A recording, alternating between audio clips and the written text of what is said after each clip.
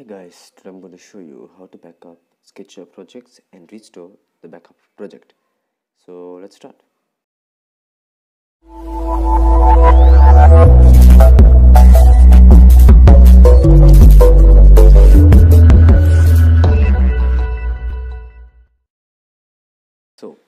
So how to back up Sketchware projects?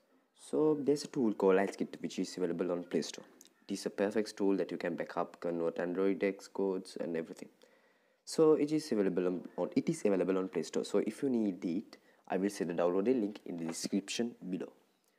So by starting, open Sketchware and select a project that you want to back up. For the example, I have many projects. Okay, for the moment I will back up this project which is made by a developer of Sketchware. So this project I was downloaded by SketchHub, which if you need the SketchHub application, I will set in the description below. So this is a project that I want to back up. So let's open iSkit and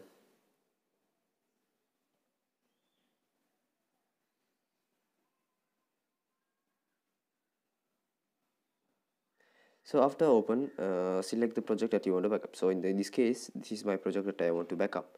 So let's click and select backup project. So now we are backup in the project. So remember the name of the project will be Flappy Bird. So now let's restore. So now let's go to Sketchware and see nothing is restored, right? So now the project is backup and stored in iSkit folder. So now let's restore. So how to restore? So how to restore is go to this fab and click restore backups and you will move to the phone storage. So now you search, go back and go to iSkit folder. There's a folder called iSkit backups, and here are the backups projects. So in this case I have backupped the project called Flappy Bird, this one.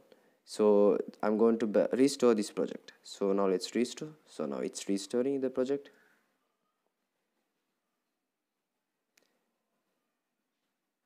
And after the codes, after copied the files, now done. The project is successfully restored. So let's go back and refresh and see whether the project is restored. So here you can see a project is created and it will be restored in the created project. So now you can see the project is created, right?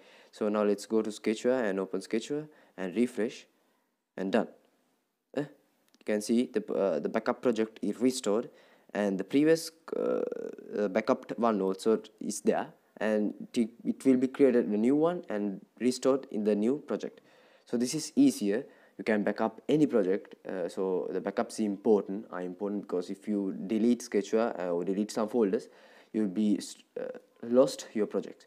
So this is how we back up and restore Sketchware projects. So hope you like, and if you have any issues regarding how to back up, please let me know in the comment section, and please like and subscribe. Thank you.